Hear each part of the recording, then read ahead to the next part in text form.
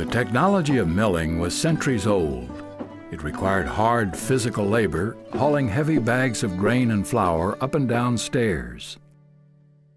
Isaac Pierce decided to adopt an innovative technology designed by inventor Oliver Evans to reduce labor and boost productivity. Grain, such as wheat or corn, goes into the receiving hopper and drops down a chute to the elevator. Evans' innovation was to use a series of gears to turn augers and grain elevators in shafts to move the grain up and down the mill throughout the process. The elevator dumps the grain into the rolling screen, where a double mesh screen filters out any foreign objects. After being cleaned, the different grains go into different chutes.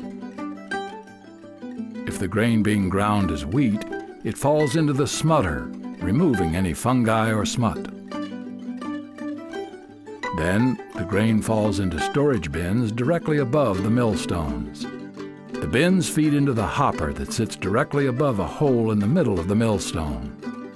A shoe beneath the hopper regulates the flow of the grain onto the bottom stone known as the bedstone.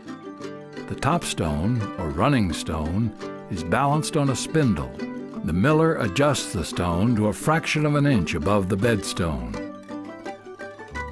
The grain is cut by the stones rotating 125 times per minute.